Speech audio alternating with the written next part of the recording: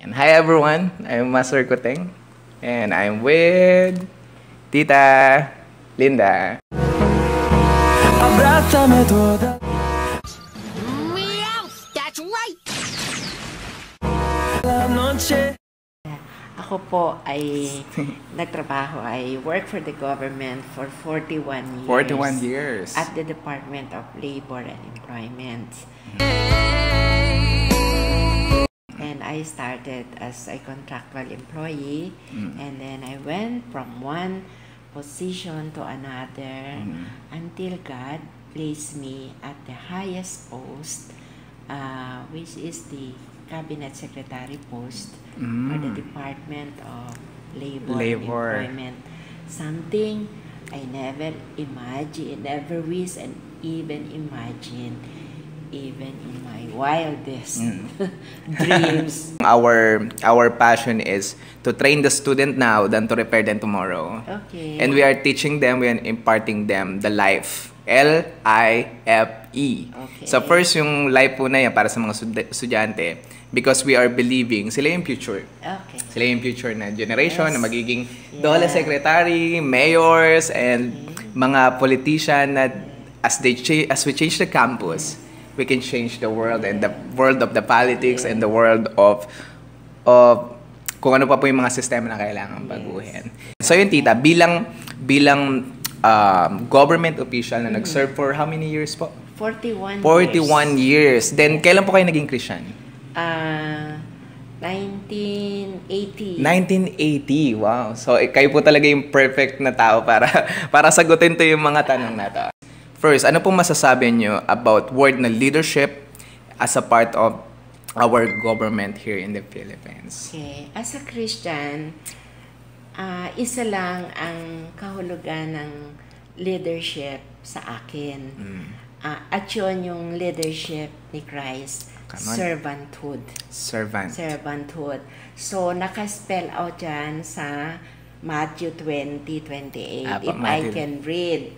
Sabi doon, even as the Son of Man came not to be served, ang ganda ng verse but to serve and to give life as a ransom for many.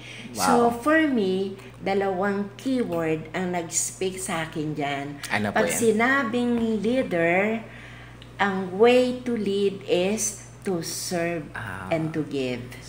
Serving and giving. Serving and giving. And giving. So, Jesus Christ came to serve and to give His life for a ransom for many.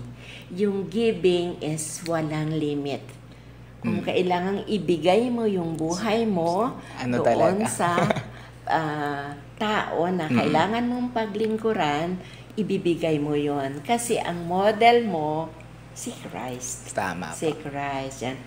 Tapos, doon sa verse na yan, ay merong two previous verses na ipinapaalaala sa leader na katulad ko na sinasabing ang aking model ay si Christ kung papaano nag-a-act ang leader that follow Christ. So, sinabi dyan is, you know that the rulers of the Gentiles lord it over them, and their great ones exercise authority over them.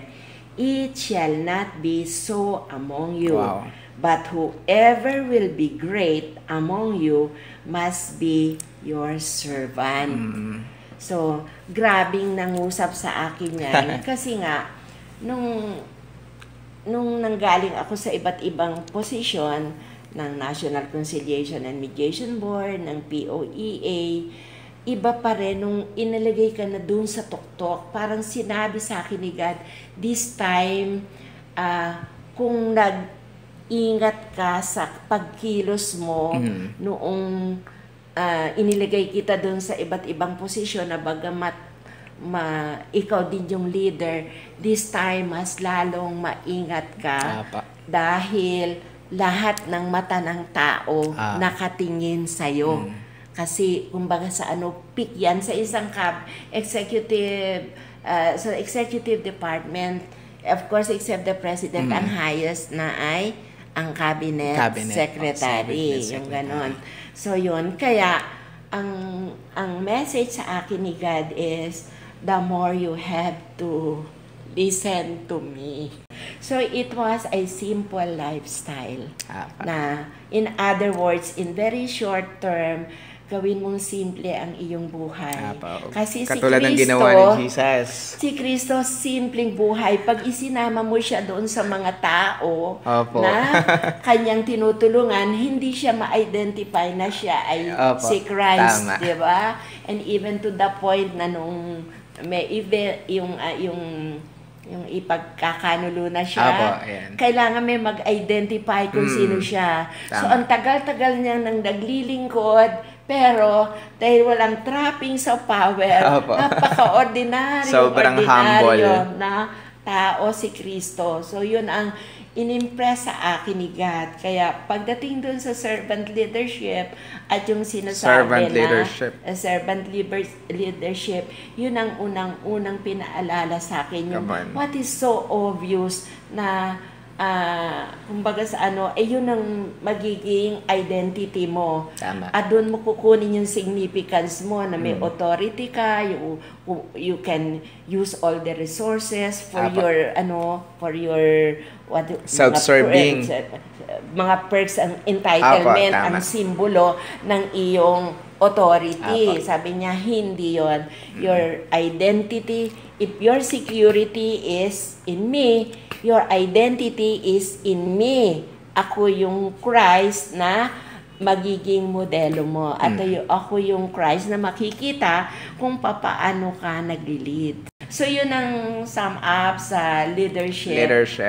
Leadership by example. Naging very powerful kasi sinimulan ka ng God doon sa what is very obvious na yun ang nakaka-attract sa mga paningin ng tao para masabi na leader yan. So, tinanggal lahat sa akin ni God yun.